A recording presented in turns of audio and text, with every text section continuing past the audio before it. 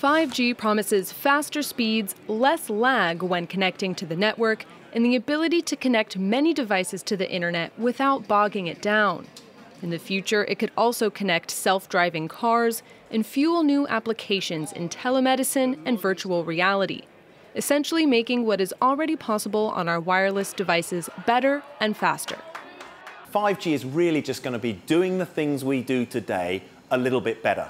So what you can do on 4G and what you can do on Wi-Fi will get better because you'll have slightly faster speeds, a lot more capacity, so when there's lots of people and it's difficult to use data, that situation will improve. And over time, as the 5G standards evolve, you will get to the point where we'll have this thing called lower latency, which is basically how fast your data is traveling back and forward from the internet. And that is going to be important for some of the really interesting applications, like something as simple as a self-driving car.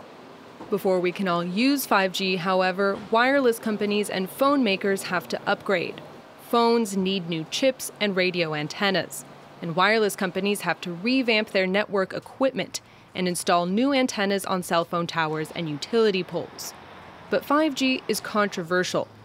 Some people believe the electromagnetic radiation emitted by devices such as cell phones can cause illnesses, including cancer.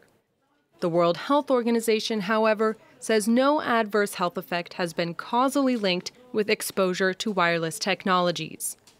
Meanwhile, on a geopolitical scale, the technology is also one front in rising tensions between the U.S. and China.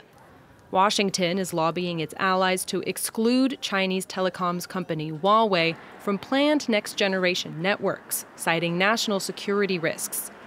Huawei denies U.S. accusations that it might facilitate Chinese spying.